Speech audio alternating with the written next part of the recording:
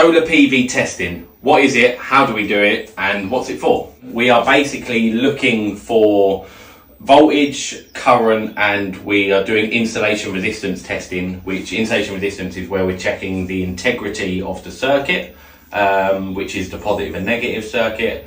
Voltage, the panels have a voltage per panel, which is normally around 40 volts on the modules we're installing today, but you can find it on your data sheet. It will say VOC, voltage open circuit.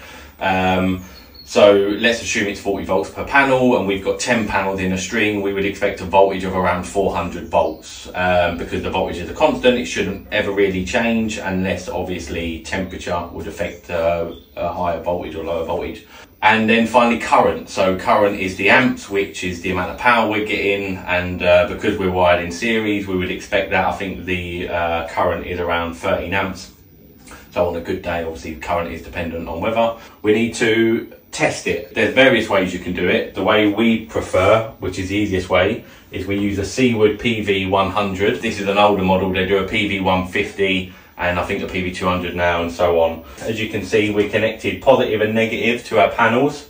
We're connected using this reference point, which goes up to the mounting of the panels.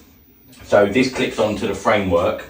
We are set, when we press the button, we're sending 500 volts or 1000 volts around the circuit, and we're looking for any of that voltage that's escaping. So by clipping to the mounting, we can see what voltage is escaping out of the circuit to the mounting, which will give us an insulation resistance result. So very simply, we've turned it on. You can see it's telling me straight away I've got 424 volts, which tells me I've got 11 panels on that circuit, because we know the VOCs are going to be around 40 volts. So this is probably coming in about 35 volts or something per panel. We've got RPE, which is our phase earth, and we've got our voltage, and we've got our current ISC, and we've got our resistance RISO down the bottom. So we're testing at 500 volts, so we hit the button.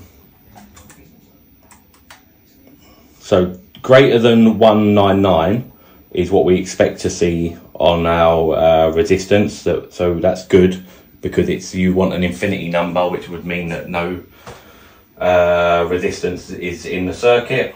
The 425 volts is our voltage from our panels, which is what we would expect to see, and we add about 6 amps on that circuit, so it's probably performing at half its efficiency, which is expected for the time of day and the forecast outside.